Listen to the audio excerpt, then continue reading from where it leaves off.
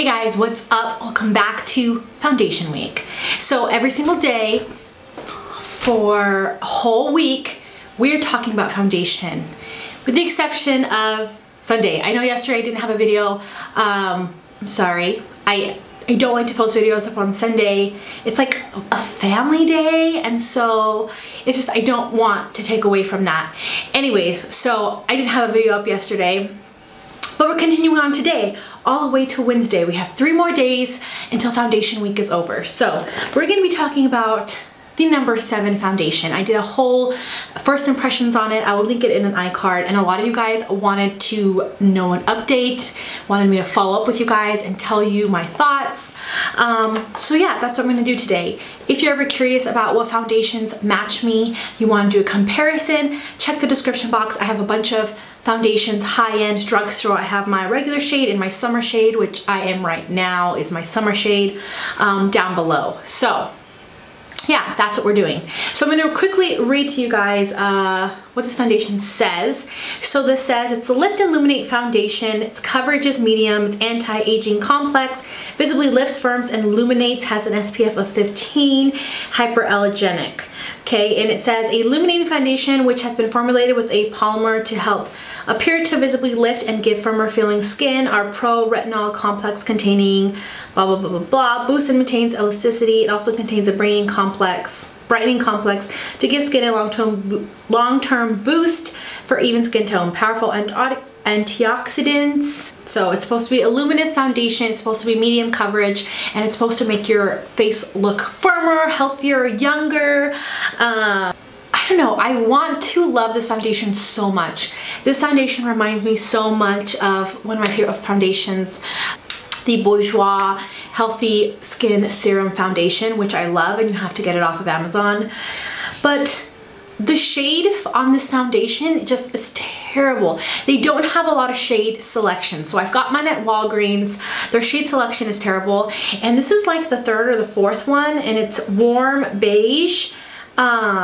This is not warm, you guys. This isn't warm at all. I think the Wet n Wild Contour Palette in Dulce de Leche, this like neutral shade, which I consider to be neutral, is warmer than this shade. Like, this seems like a cooler, pinker toned foundation to me, and it doesn't match me. I have neutral skin, and it's too cool. And so I wish it had a better, it like looks like it's almost like grayish tone to me. It looks grayish to me. Even in the bottle, it looks just grayish. That's probably like the biggest flaw. I don't know, they don't have a lot of shades selections, and then the ones that they do I feel like are too cool toned, too pinky. Even this one that says warm beige isn't warm enough in my opinion. That kind of kills it for me. A foundation at the drugstore that doesn't even have enough shades, doesn't even have warm shades, I feel like won't cater to my skin shade area. So like a medium tan, too dark, I feel like this foundation wouldn't cater to it.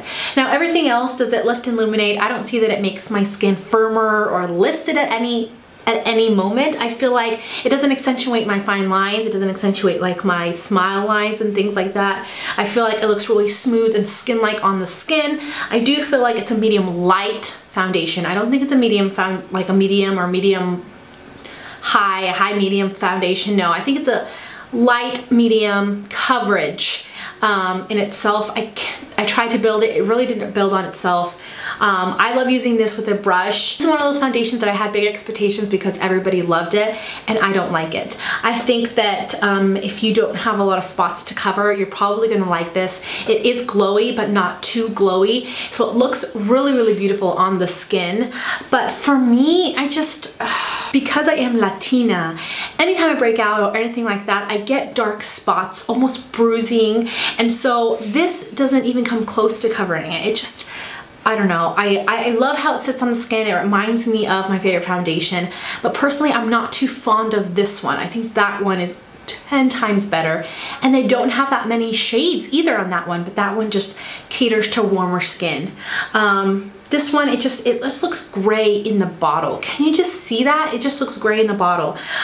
This one is not one of my favorite foundations. I think it's a great foundation. I think that a lot of people are gonna like it. For me, it didn't wow me enough for me to say, hey, you need to go get this. I think it's an okay foundation. It just, I don't know, I really had high expectations because everyone was raving about it.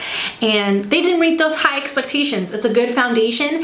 If it's nice on the skin, I think it looks great over like fine lines. I think it has a medium coverage. I think it's illuminating, like a natural luminous finish, and it looks nice, and it has a pump. So this is a great option for those of you guys that are trying new foundations. I think that if you have oily skin, you might be able to wear this still, just setting it really, really well, going through all those mattifying process. But for me, the shade selection was just so terrible that I just wouldn't wear this. It's too pink, it's too grayish, and I really had to, I don't know, go in there and warm it up with different products. And I can't deal with that. I can deal with too light, too dark. I can't deal with the undertone just being completely wrong. So yeah, this foundation review is super quick. I wanted to update you guys. You guys wanted to know my opinion. I think this is the only foundation that I've done a negative review on so far that I'm not a big fan of. It's like an okay, like from 1 to 10, it's like a 5. It's like an okay, you know what I mean?